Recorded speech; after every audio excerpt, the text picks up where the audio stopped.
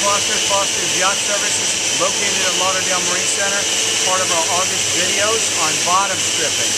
So if you follow me over here, you're going to see we're over here in the East Yard. We've got a 61 Cat. It's got a bunch of problems with the bottom paint, cracking, peeling, and it looks like with uncompatible coating. So if you follow me over here, instead of bagging this whole thing off and getting into some aggressive sanding and jacking up the cost, as you can see here, I got 4 Festool units. They're vacuum sanders going.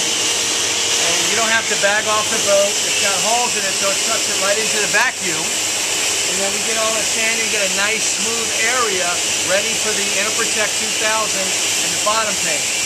What we'll do is once all of this comes off, we're going to put our primer on, which is that 2000 epoxy. That'll cure, and then we'll attach our bottom paint to that, and this boat will have a new bottom. And as you can see, which is most commonly, you'll have a few blisters to fix as well every time you sand down the bottom. So, Dennis Foster's Yacht Services, part of our August videos, located at Lauderdale Marine Center for bottom stripping and reapplication. Signing out.